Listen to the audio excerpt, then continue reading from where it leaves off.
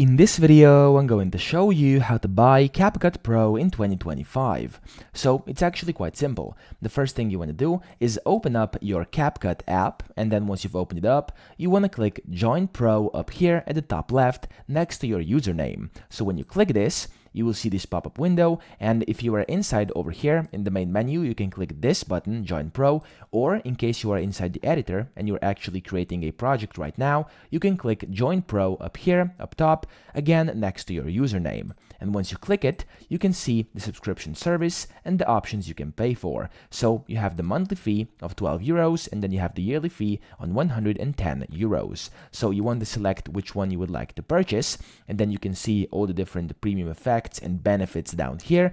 And what you want to do is click purchase, and what this will do is it will take you to a page which is loading right now. So in a second, there we go. As you can see your purchase price, and then you can select your payment method. So you can select between PayPal and credit or debit card. So if you select PayPal, you'll have to link your PayPal account, but if you select a credit card or debit card, you will have to put in your details. So let's say I click debit card. As you can see, you have to put in your card number, expiration date, security code, and then the cardholder name, and then you want to tap purchase over here and purchase it for 12 euros. And then instantly, all the pro effects and pro features for CapCut will be applied to your account, and you'll be able to use them right away. So that's pretty much it. I hope this video helped you out, and if it did, please subscribe to the channel and help me out as well.